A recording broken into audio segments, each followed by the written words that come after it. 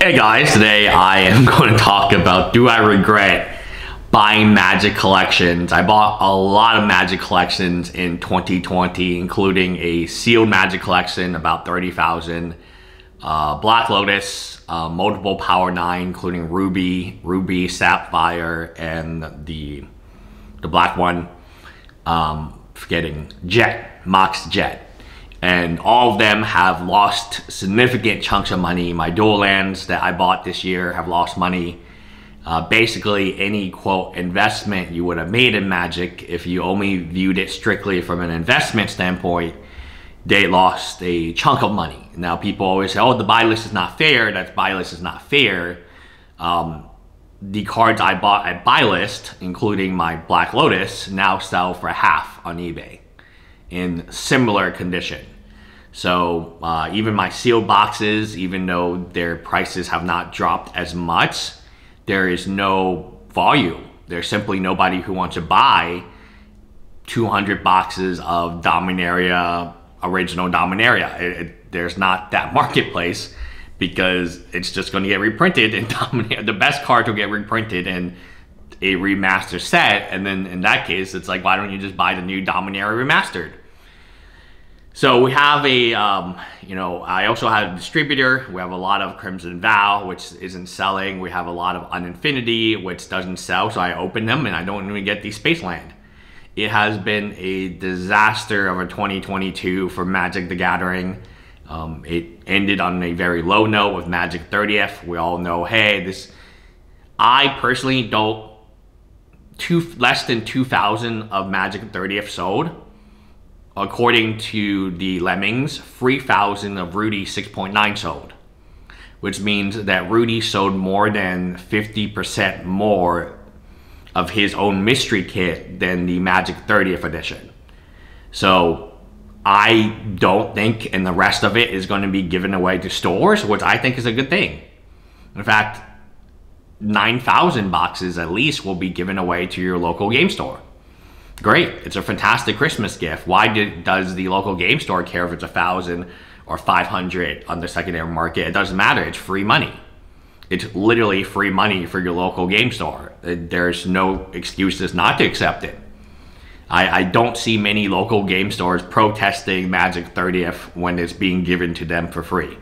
So I'll put that as a side note.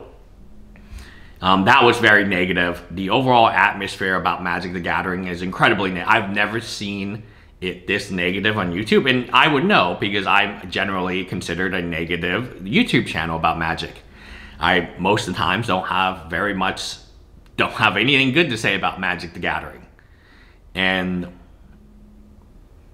yeah, it's been brutal. Like I don't know. I mean, I took a shipment of Magic Brothers War and it doesn't sell. These sets, there's too many sets. There's too many sets.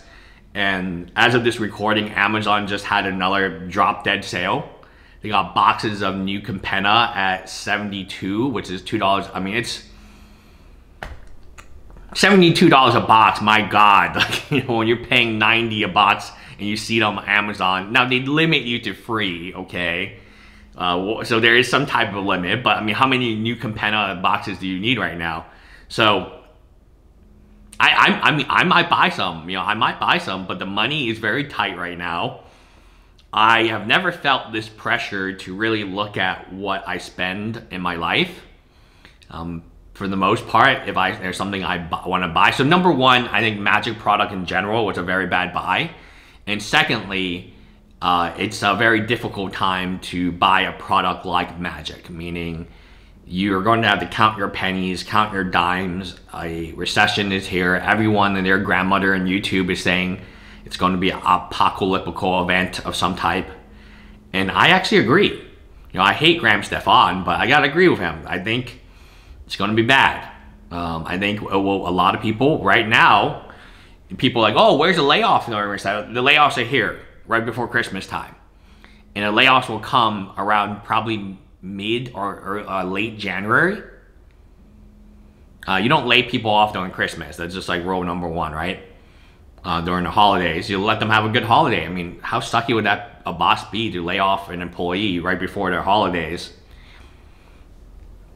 I couldn't imagine. And yeah, it's going to be tough. It's going to be super tough, right? And when I mean super tough, as a business owner who owns a business that's not related to Magic, small businesses are effed in the butt. And there's not much that can, I mean, outside of a $5 trillion stimulus again, there's not much, because this is what it was supposed to be during COVID-19. During COVID-19, it was the best times people had. They got 5 or 10 Lambos in a parking lot. They were buying giant homes, right? I mean, a lot of people for COVID-19 was the best times of their life, because they could just ask the government to write them a $10 million check or $2.25 million for a certain sports card investor check, and they could just live it up, right? And there are other, I know it's not the same business, blah, blah, blah, but I sure would feel better if one of my businesses received a large amount of money, even if the other business did not. It helps me sleep better at night, and maybe I can travel more and go on vacation. So overall, it's gonna be savage, man. My dude, 2023, like, if you watch any YouTuber, they're just telling you that it's going to be just the most horrific economic year, and all the evidence they present, all the things, I don't disagree with. There's nothing I can disagree with.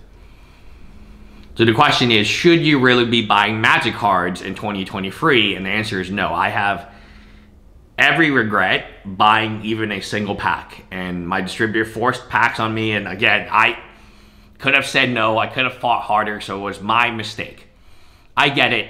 So I get it. This is a very big talk we're having right now on my other channel, and in my comments in the other channel, is way Kevin O'Leary hates crypto.